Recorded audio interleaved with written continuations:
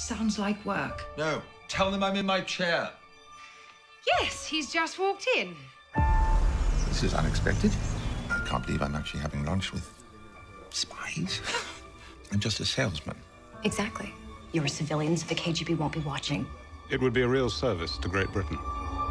The film is really shocking because I don't think a lot of people now, film goers, know about the Cold War. And what it reveals is, I mean, obviously I knew about it, but I didn't know the depths to which it took relations between the countries. Is that part of what appealed to you about doing this? Yeah, I think that's right. I mean, I think the thing that really appealed to me when I first read the script was a sort of lens on this world and this story that I hadn't seen before, which was the sort of more personal side of the story. I mean, we've seen many movies where it's been, you know, we've seen the political dimensions and the sort of machinations of people's strategies in espionage, but I hadn't really encountered a film that took you into the more intimate side of what it would feel like to be in that situation. And you know, this is partly a film about friendship and loyalty as much as it's a film about the period.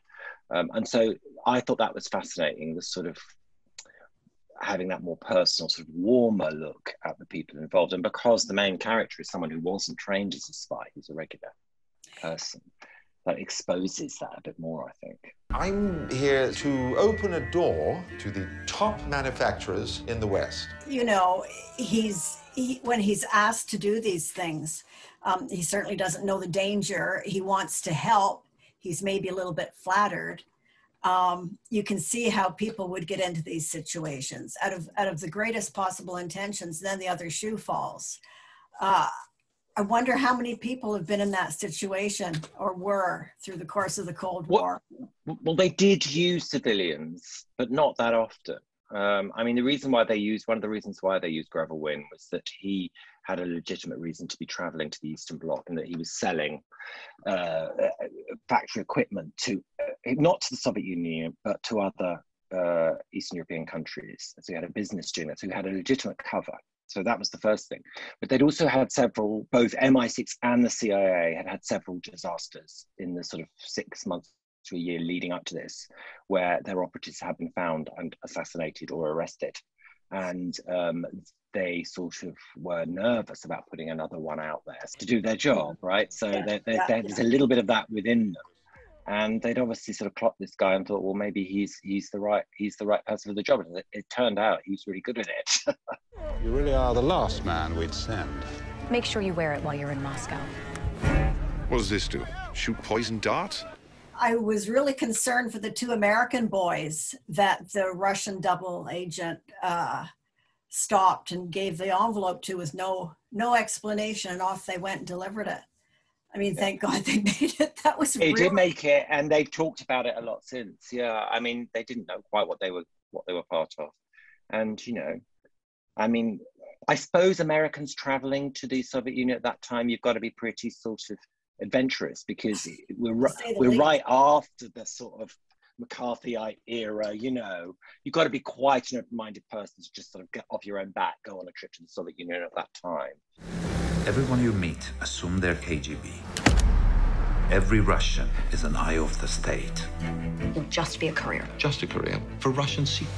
The second half of the film, what Greville goes through is just horrific. Just horrific. And of course, there's no information for his wife. Do you think seeing a person in this situation might put people off being whistleblowers or being witnesses? I mean, it kind of put me off. That's a really good question. I mean, listen, I suppose one of the ideas in the movie is we don't really know what we're capable of until we're put into that situation. Right. And that's very true of Greville Wynne. I mean, he didn't know, first of all, that he was ever going to be doing anything like this. He was a sort of mildly dissatisfied middle-aged guy, you know, like many people at that age, sort of, oh, is that all there is kind of feeling about life? Oh, I'm in my job. You're right, exactly. And so he didn't know that he was going to do any of it. And then he did. I mean, the interesting thing is, it was quite hard to find out the truth of what actually happened, because he sort of fictionalized his own past in order to sort of sell books. However, they're not a bad read. And I bet, yeah, they're not a bad read. And actually, when you can sort of tell immediately when there's something authentic there. And what happened to him in prison, in our version, is really true. It was sort of worse than that. It was devastating. I bet if you asked him towards the end of his life whether he would rather have done it or not, he'd say I'd rather have done it, because he did do something incredible. And he also was hugely affected by his friendship with Penkovsky, who he sort of adored. I mean, it was a sort of bromance. They really clicked, these two guys, and they meant the world to each other. So it was an extraordinary sort of adventure. I am asking you to stop going to Moscow. I am asking you as your wife. I didn't want you to be involved. Did you shoot any scenes in Russia? No, we didn't. We shot most of the Eastern Bloc stuff. Most of the Russian stuff we shot in Prague. We did do some of it in London, actually. And we were going to go initially to Belarus to shoot a couple of days there, because their architecture is sort of wonderful, sort of mid-century. I mean, they've still got the huge sort of statues of Lenin and everything there. It's like sort of preserved. But in the end, it was too complicated to actually get anything done there, so we didn't. Penkovsky's still seen as a sort of terrible traitor, and it's a story that's very much better known over there than it is in the West. I don't think they'd have wanted us there, and it probably would have been just too complicated. Forgive me, I'm just a bit... Sorry, James, I know you said you had an office in the Board of Trade, but is it possible you actually work? Benedict Cumberbatch has been in a number of spy films, and I love the genre myself. And it's different from the murder genre, which I think is phenomenally popular. So why is it so loved, the espionage? I don't know. I think it's the stakes are always so high, aren't they? Because it's not just about the individual; it's about the country and, you know, the whole society. And certainly in this, when you're dealing with the Cuban Missile Crisis, it's the whole world. So normally in a spy movie, especially Cold War spy movies, there's a huge amount at stake. And then I think the other thing is the sort of level of deception and the difference between sort of private and public worlds. You sort of wonder, you sort of marvel at how they managed to hide their true intentions in the way that they did, and probably still do, because there's espionage going on all over the world now. But it is an extraordinary thing that people can sort of lie that well, and right. That's interesting. That's always Never leave me to die, and I'm not leaving him. You know, during the pandemic, I find that the number of films and streaming opportunities that we have are massive. They've kind of troubled a normal year. So do you think people are making films during the pandemic to make it a plot point, or because they have the opportunity, or they're suddenly creative? How would you look at that? Well, you mean that there's more stuff being made at the moment? Is that what you mean? Yeah. I don't know. I think, well, I suppose I feel, I mean, one of the things I've noticed is we've all had so much time to think. I mean, actually my partner's a writer and he's been really productive. It took a while, like for all of us, when it all started, we were all a bit like, what is this?